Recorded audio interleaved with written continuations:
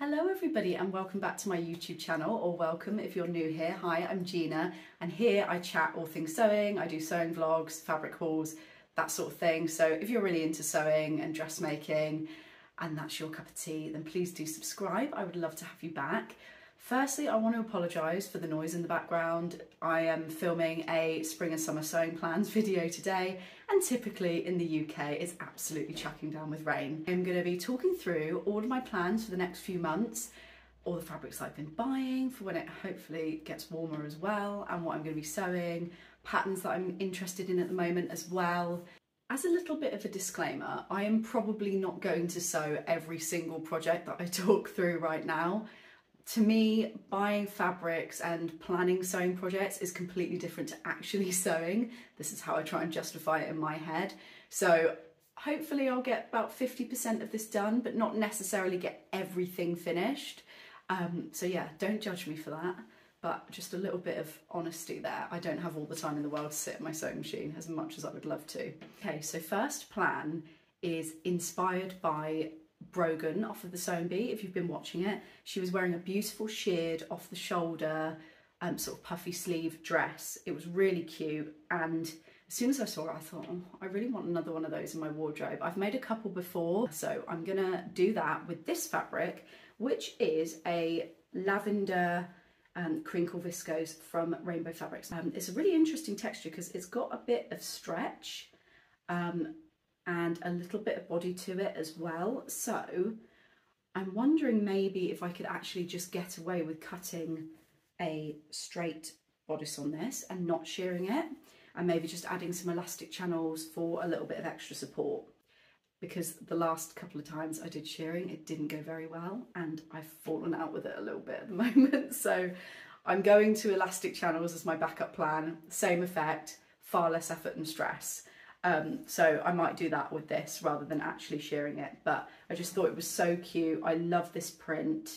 Okay, so the next fabric is probably going to be my absolute favourite one that I show you today, because it is just gorgeous. Everything about it, the colours, the print, the actual fabric itself. Oh, look at it.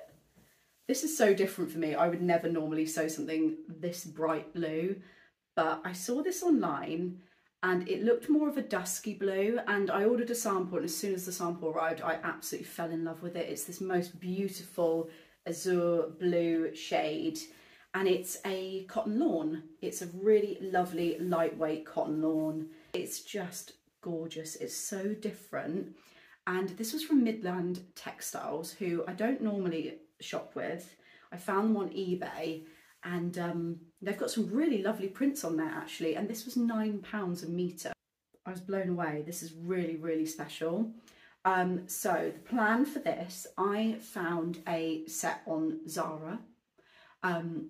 It's got a crop top, sort of v-neck crop top, puff sleeves, and then a tiered skirt with it. Yeah, I saw that, and then as soon as I ordered this fabric and saw it, I thought I am going to recreate it. I don't know when I'm going to wear it, but I'm going to make it because it's just so pretty, and this is so lovely. I will pop a link down to this below so you can shop it, because if you like it, I would absolutely 100% get it. It is so, so beautiful. Let's have a little bit of a break from dresses and florals, because I think pretty much all of this is dresses and florals. But the next make is going to be something a lot more practical. I am going to have a go at making my first ever pair of jeans. Now, I'm not a jeans gal. I've never been a jeans gal. I don't like things that are tight around my tummy, and I've never found a pair of jeans that I feel comfortable in. So I bought this lovely, lovely light blue stretch denim, I was about to say cotton then, denim, from the rag shop. It's really, really a nice colour. And a lovely way. It feels super soft and comfortable, and I'm going to have a go at making my own jeans. I'm going to do it slightly differently. I'm not going to make bog standard jeans because I know that silhouette is just not for me, the shape's not for me. So I am going to try and make some pleated jeans. I saw a few of these on sort of Farfetch and Net-a-Porter last spring and summer, and they look really cute. I love the pleats in the front because they're not tight on your tummy, they look a bit more comfortable. I feel like I'll feel nicer in them as well. So I'm going to give those a go. I think I've found my pattern. I am going to do the Tatjana Trousers by Just Patterns, but she did a hack to be a pleated pair of jeans and they look so good, really perfect, exactly what I want. So I'm going to try and make some jeans. Wish me luck. That's enough of the plain fabrics. Let's get back to the fun stuff, the florals. And this one is actually a remnant. It's one I've had in my stash for a while. I've got just under 1 metre of this. I used it to make a dress last year. I had a big piece of the same print in a silk linen, which is absolutely amazing. It's like the most perfect fabric ever, but very, very delicate and hard to work with. Whereas this is a lightweight linen, so it's a lot more forgiving, should be a lot nicer to work with. But as you can see, it's a little bit sheer, so I'm trying to figure out what to kind of make with this. And I think top, it needs to be a little top. I'm thinking maybe an elasticated off the shoulder kind of Dolce & Gabbana style top that would be cute to wear with my new jeans if I ever get them done. Or maybe draping it into something, so I could drape it over a sort of corset style base, or use it for a bustier top as well. That could be quite sweet. But if you've got any ideas, send them my way, because as you can see, there's a good size piece there, so I should be able to get something lovely out of that. Okay, so next up is a fabric that I'm absolutely going to curse myself for buying because it's one of the worst to work with, but I bought this off of someone else's Instagram page, their destash page, and I absolutely fell in love with this print, so I couldn't resist. This is a viscose Georgette fabric. It is going to be an absolute nightmare to sew with. I don't know what I was thinking, but I couldn't resist this print. I love, love, love the bold colours in the print. I love this dusky pink background. Originally I bought this to make something for holiday because it just screams holiday, doesn't it? It's gorgeous. But I ran out of time because I thought I could get everything finished and I realised I'm not Superwoman. So I've got a couple of ideas. The first one is sort of like a halter neck cutout dress with a big full skirt. I also thought you could do that as a jumpsuit and that would be really lovely. Obviously it will require some lining, but that's fine. Or I was thinking I could do the Vogue pattern that's all the rage, that kind of looks a bit of a kimono shape with the tie belt in the middle and the really deep V. I thought this fabric in that pattern would look really, really pretty. So let me know which one you think I should go for with this when I eventually pluck up the courage to sew it. Onto a little bit of animal print, and the Pat Butcher in me absolutely could not resist this leopard viscose from Rainbow Fabrics. I bought it last year and it's a really lovely texture. It's got a bit of a crinkle through it, hence the name, but it's a really lovely weight as well, perfect for hot days. Now I'm a bit torn as to what to make with this. Originally I was going to recreate a Zimmermann dress that I've had saved for ages. That's got a sheared waist, a V-neck, buttons down the front, puff sleeves, all the good stuff. But I've kind of fallen in love with the Papercut wrap sort of jumpsuit at the moment. So I might well have a go at making that because I think in leopard I'll wear it a lot. I love the details around the front. I saw somebody wearing it a couple of weeks ago at a party and absolutely fell in love with how it looked on her. So I think it might be a jumpsuit, but let me know what you think. Dress or jumpsuit with this one? I can't decide. A different one next, and a bit of a different project as well. I bought this fabric maybe 2 years ago with a vision to recreate a Dior bag. It's this really, really lovely cotton canvas floral fabric. And I'm just obsessed with it. It's such a beautiful print. I love the colours of it. It's got a real designer feel to it. So, I haven't been able to decide what bag pattern to make with this yet, but I definitely want to have a go at doing it this summer. So I'm thinking either the scrunchie tote by Cool Stitches, or instead of recreating that Dior bag, I might do something a little bit different and maybe make the Pisa bow bag by Kate Eva Designs, but do a bigger version of it.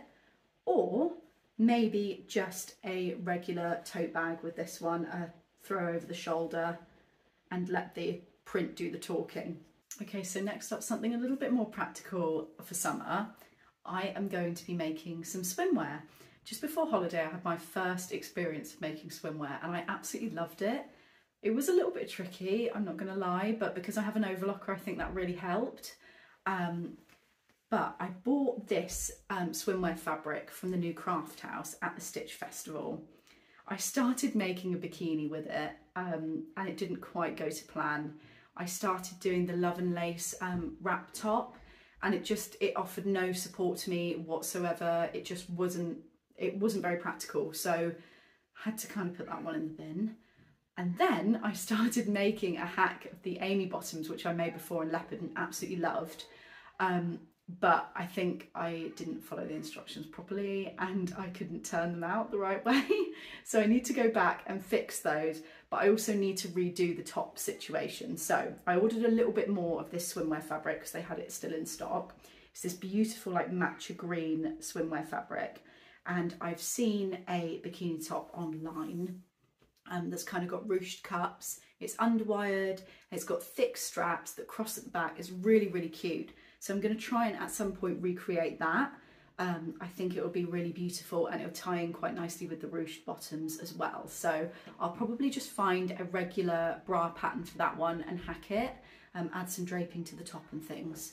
But yeah, I'm excited to do a little bit more swimwear sewing. Never thought I'd say that, to be honest. Last fabric, and shock, it's a floral, and shock, it's pink. This is a Visco challis from Fabrics by Challier.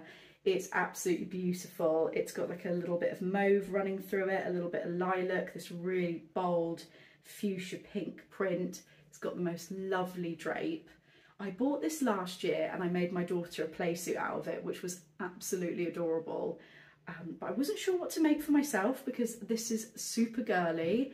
And I thought about making a milkmaid dress, but I thought it might just be a little bit too much. So yeah, so it went back in my stash until I found the perfect plan. And I think now I might have an idea for this one. So this is going to be a self-drafted dress. I made a swimsuit with 2 ruched channels in it and ties and a bit of a cutout in the middle, and I absolutely loved that.